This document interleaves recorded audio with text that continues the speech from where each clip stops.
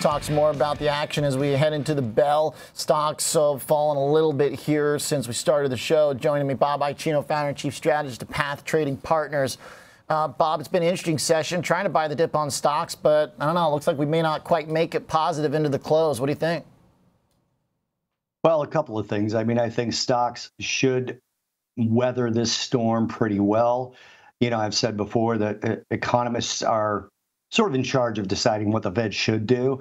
And I'm a strategist, so I'm trying to decide what the Fed will do. And I also think we're talking a little too much about what the Fed will do lately, because you've got, in my opinion, an economy that's reflating. So more inflation and more growth. We do have some cracks, but certainly it didn't show in today's jobs number. So considering that today's jobs number was the dominant data, a rally should happen over the next day or so, although we're pretty data heavy next week. Yeah, CPI seems like maybe should put a little bit of a lid on how frothy we can get here. It was interesting today to see gold really get walloped and then Bitcoin turn around in the middle of the session. Take me through kind of those moves and how you're looking at those, Bob. Well, for both of those assets, first of all, I can't see a reason not to be long them, especially Bitcoin. I mean, earlier this week, we saw a two-day total of about 1.37 billion into Bitcoin ETFs. That now represents about 4.75% of total program supply, the 21 million number, and right around 5% of the 19.7 million that's been issued so far. And the amazing thing about those numbers to me is, first of all, the ETFs have only been around for about 5 months. And second of all, if you did a survey, I bet you're still below 10% of investors having any Bitcoin at all, whether it's ETF or otherwise. So even a modest like 1 to 2% allocation by a big chunk of those individuals and or institutions, that's a pretty big impact to an asset that we know is at least going to be around for a little while. It may take convincing arguments that it's going to be around for a long time to change anyone's mind about those investments. Now, from the gold perspective, I see 4 possible situations. You tell me which one is more likely. Stagflation, where we have a weakening economy and stronger inflation. Reflation, which is what I believe, which we have a stronger economy and strengthening inflation. Soft landing or recession. I'd say recession is out of the question. Soft landing is the least likely. The other two drive gold higher. That's a pretty important update to your model, right? Because I know that in our conversations over the last kind of 9 months, you were a little worried about the recession side. So to kind of err more on the kind of stagflation or reflation argument, I guess you've been impressed by how resilient the economy has been? Well, sure, and we don't talk every week anymore. My view changed a while ago, but I remember a Bloomberg headline that said a recession is now a 100% probability. Yeah, that's what he said about. That should have been my buy signal. Anytime somebody, not picking on Bloomberg, but anytime somebody says 100%, sure, that is never correct with markets. Yeah, true. Okay, so for gold then, as long as we don't have like a massive move in rates, you think it normalizes? I think so. And what you mentioned about CPI matters, but I think the SEP matters more than anything, because this particular non-farm payrolls number could change the tone of the meeting, or the planned tone of the meeting.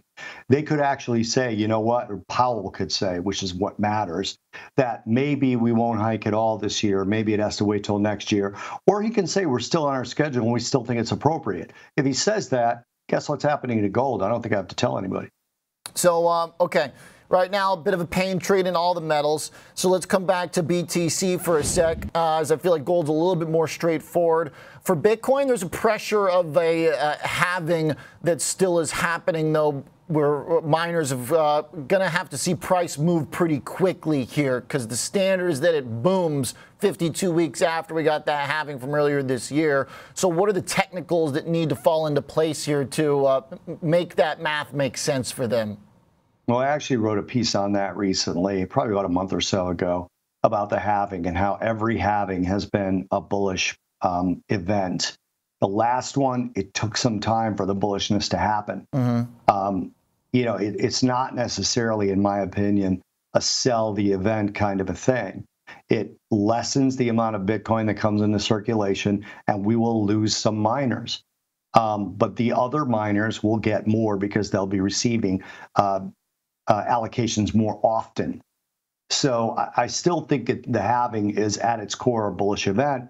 When you're looking at a situation where something reduces supply, unless you tell me demand is going to reduce just as much, and what I just told you about the Bitcoin out there with the ETFs, I don't think that's going to be the case. It may not happen right away, but it's likely to be a bullish event, in my opinion.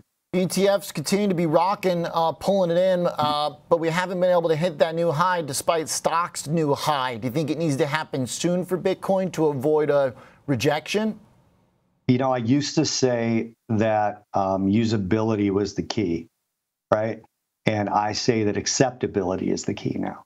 When the vast majority of investors accept that this asset is going to be here, they're going to flood probably mostly into those ETFs, which, you know, I remain in the camp that Bitcoin is better, just like my crude oil versus crude stocks thing that I've said to you for years. If you want exposure to Bitcoin, you want to own Bitcoin in your own wallet. But most people will go to the ETFs, and I still think that's the trigger. Okay. When do you think we need to get that breakout? Is there a timeline here? Is there a window it needs to happen in? No, I don't think so, because the inevitability of the 21 million being the last ones issued is happening. So it's just a matter of whether we get there sooner or later. And again, look, there are risks. As far as I'm concerned, I don't want anyone to think that I'm saying this is a no-risk trade. That would be the equivalent of Bloomberg saying 100% probability of a recession. So, you know, there's still a risk. If you see a push toward central bank digital currencies, I would then worry about my Bitcoin holdings.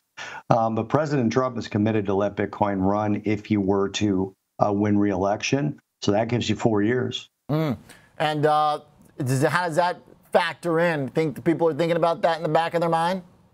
Probably way back in their big brains, which I don't have. It's just I don't have enough room for that right now. All right. Well, it seems like you do believe in the scarcity argument as a bullish catalyst. I got a scarce amount of socks in my closet, Bob. You want any of those? Do I want any what? I got a scarce amount of dirty socks in my closet. You want any of those? Well, if you could find me about 500,000 YouTubers that'll take them, hell yeah, I'll take your sock. Okay. All right. I'm not sure what that part means. All right. See you, Bob. Have a great weekend, sir. Bob Iaccino, founder, chief strategist, Path Trading Partners.